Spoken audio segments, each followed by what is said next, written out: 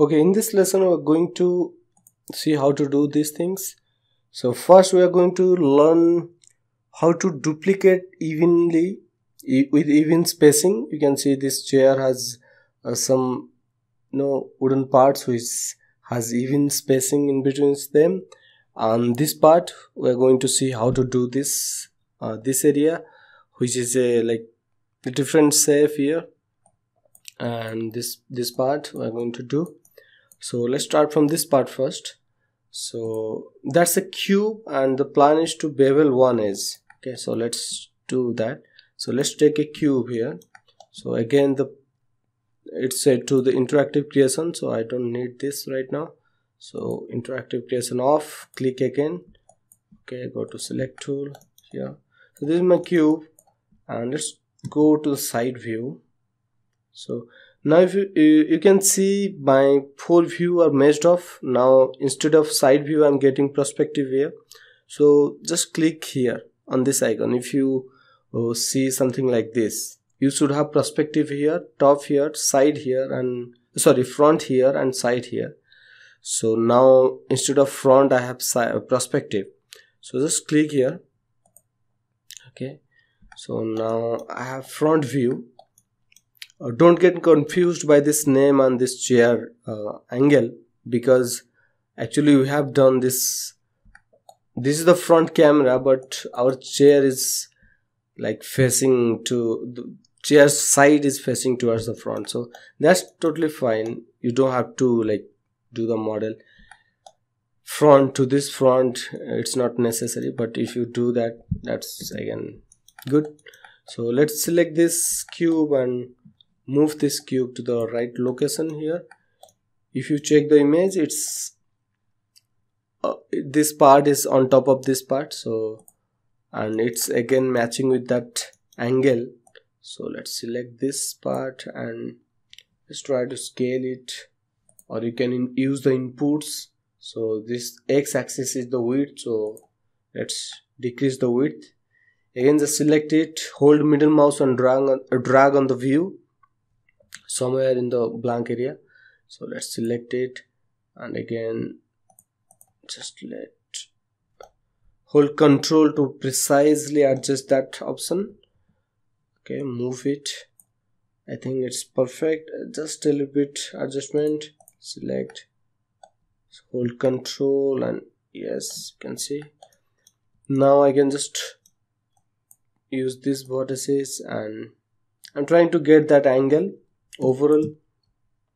Okay, good. Then I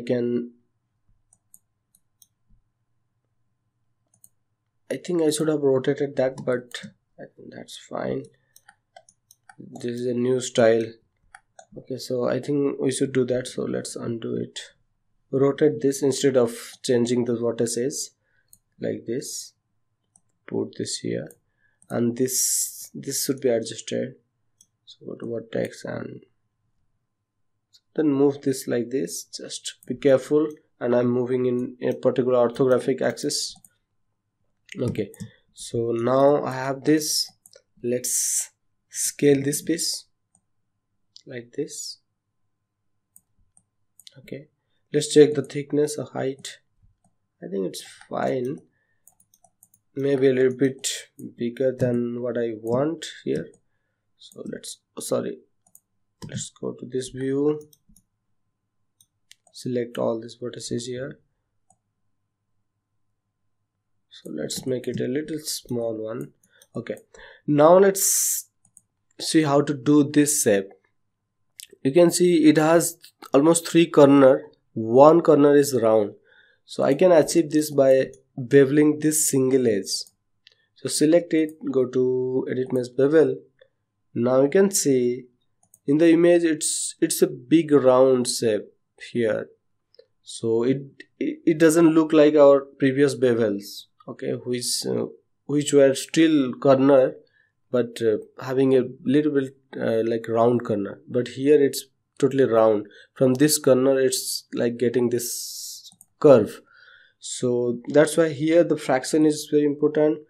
Don't make it tight. So it's a big bevel, and the segment is also important. You need to put some more bevel lines here, segments, so that this curve looks smooth. Let's put some fraction more. Now you can see this curve here, and after this bevel I'm going to bevel again these corners. If I go to object mode, you can see these edges are not matching with these edges, so we're going to bevel these edges. So I'm going to select all these edges. So in order to select all these edges, you can do it easily by just select everything and hold Control and drag these edges. I don't want these edges, but I think I want this edge to be included, so hold Shift and click on this edge. I think we want these edges. Perfect. We just don't want these edges. So now let's go to bevel again and do the bevel. So again adjust the fraction, try to match with this piece, and segments, put some segments here. Okay, good. So okay, sorry, I didn't adjust this one, so that's fine. I can duplicate it again. So let's select this. The pivot would be here, so Control D and then put some minus here. It's fine. Okay, then let's do this evenly spacing part. So now let's create one. We can do, I think, reuse these things. Let's say if we can reuse these things, maybe. So let's create new one. So let's take a cube, go to side view. I always change this view. That's my habit of changing the views through this marking menu.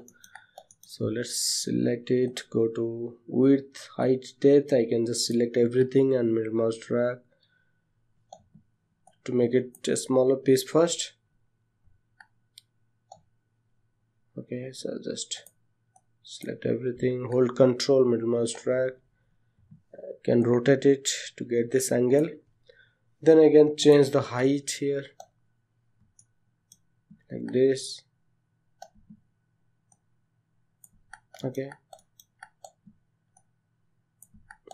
when you have rotated this and the move tool axis is still like world axis, now the Y axis is set to this world axis.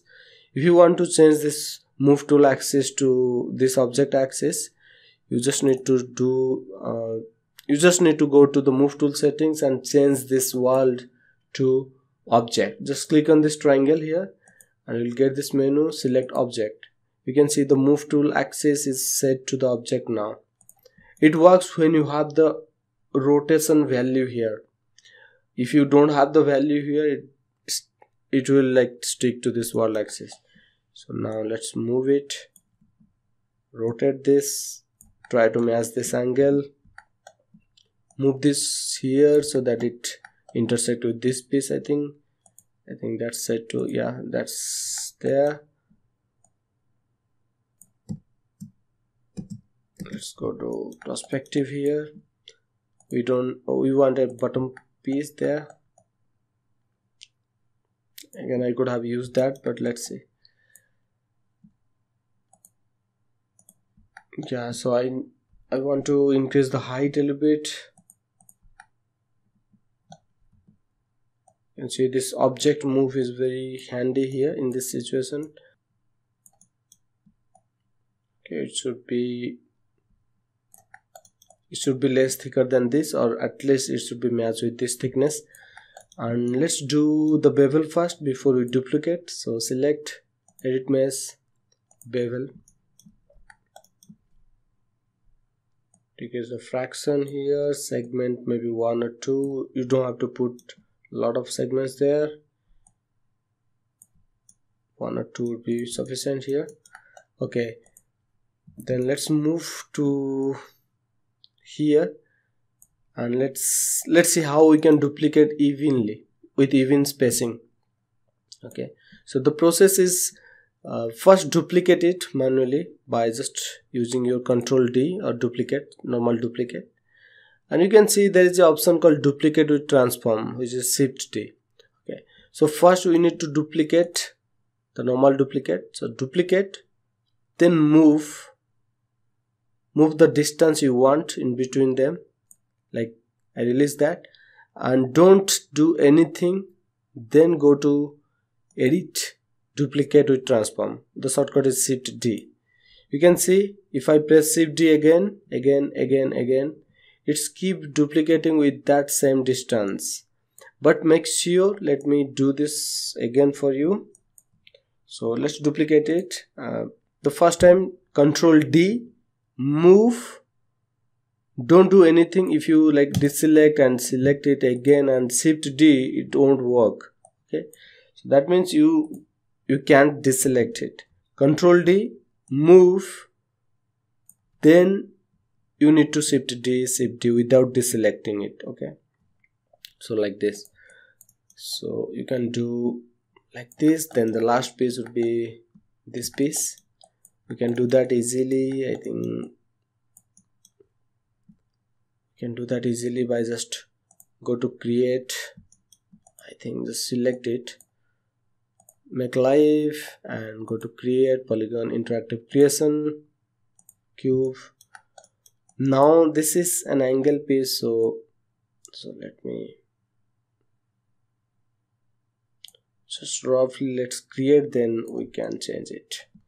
Okay, then yeah, then rotate it. Make sure you always rotate from a particular axis like this, and scale it to match this thickness. Again, I am inside that object mode. It's like crossing inside. If it's intersecting with this piece, that's totally fine. You don't have to be so precisely set the height. You don't have to. If it's intersecting, that's fine. So let's do this here.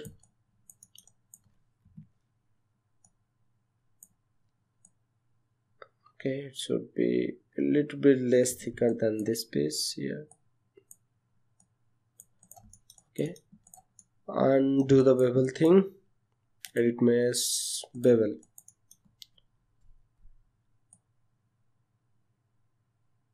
Segment maybe 1 or 2, that's sufficient.